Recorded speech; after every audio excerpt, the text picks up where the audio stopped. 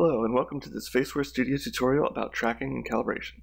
Calibration is a simple but very important step and not only starts the process of tracking the performance, but can directly influence the animation results. Once you have your footage set up, there's one thing we still need to check in the real-time setup panel, and that's the face tracking model. You'll have a drop-down menu with two options, stationary camera and professional head cam. Stationary camera is any camera that doesn't move and isn't attached to the actor, like a webcam or a tripod camera. Professional headcam is for footage captured with a head-mounted camera.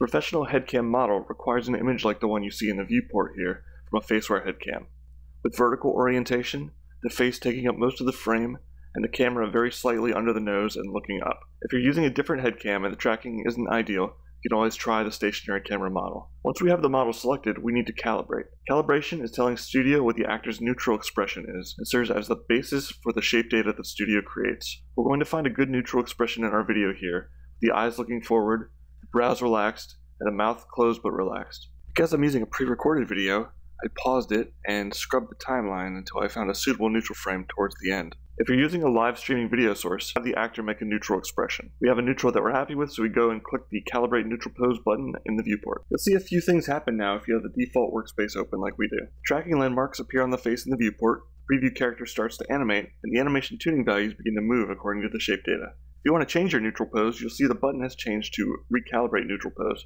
so you can repeat the process on a different frame. Otherwise, we're ready to move on. In our next tutorials, we're going to show you how animation tuning and motion effects let you customize the animation to suit your character and your artistic vision.